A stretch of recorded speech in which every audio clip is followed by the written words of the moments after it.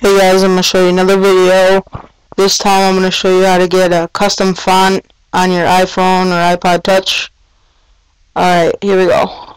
First of all, your device has to be jailbroken, and you don't need to add any sources or anything like that. Just go into Cydia, go to search, and type in Bytafont, B-Y-T-A-F-O-N-T,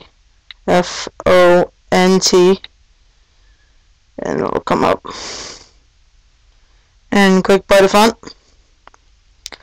And where mine says modify, yours is going to say install and confirm.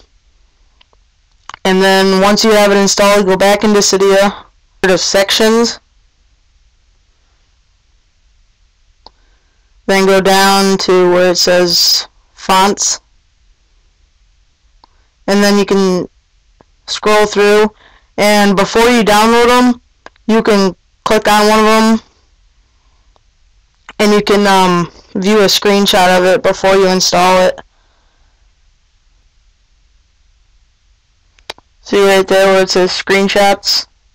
Click that, and a screenshot will come up of what the font looks like.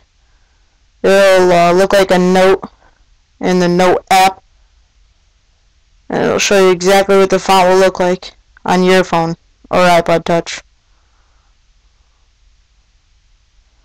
And see right there, that's what that font will look like. And then you can just go back, and right there you can install it.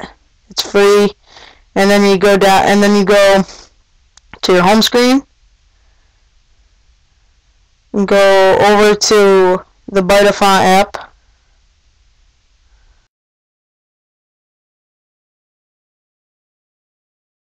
Then you choose your font that you downloaded, and if you just want to go back to the original font that came with your iPhone or your iPod Touch, you can just click Restore Original. I have the Comic Book Commando app. As you can see, it's pretty cool, and it also changes your clock on your lock screen. Also, it changes every single thing. It's really cool. I suggest you get it. It's called Bytafont. Alright, this has been XX Hop Off Me with your iPhone and iPod Touch help. Goodbye.